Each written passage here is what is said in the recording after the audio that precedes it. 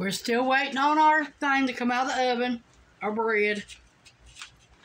Meanwhile, we're eating eggs.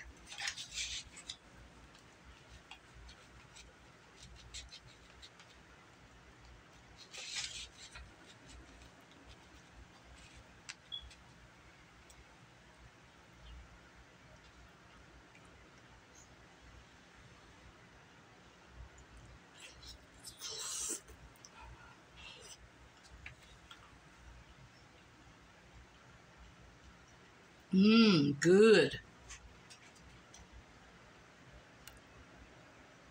Okay, we're going to check it.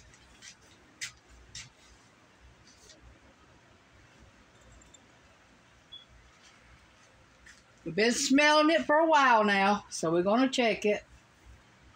Make sure you check every edge and all. If anything's got a little bit of it on it, keep on letting it do it. No, ours is done. Okay. We're going to put it back in there for another 5 to 7 minutes because we want it all dark on top. If you don't want yours like that, it'll be done at 25 minutes what ours was. That's what it looks like. Push the like, subscribe button. We like 7 more being 500. So please tell your friends and family and share it. Leave me a comment down below. And thanks for watching gluten-free blueberry and lemon bread. You're not supposed to cut this for 2 hours after you bake it. But we're going to get a little piece out and we're going to try it.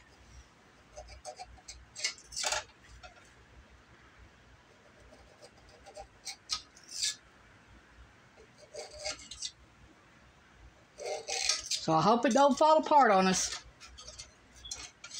It does, it does. Because we're supposed to wait 2 hours before we eat it.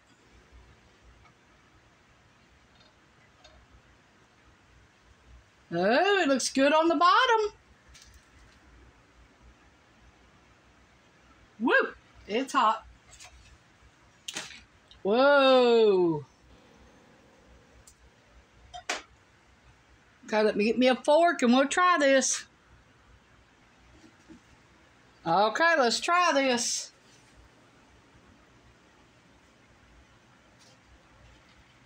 Now remember, this is still hot. It has to taste better when it cools off.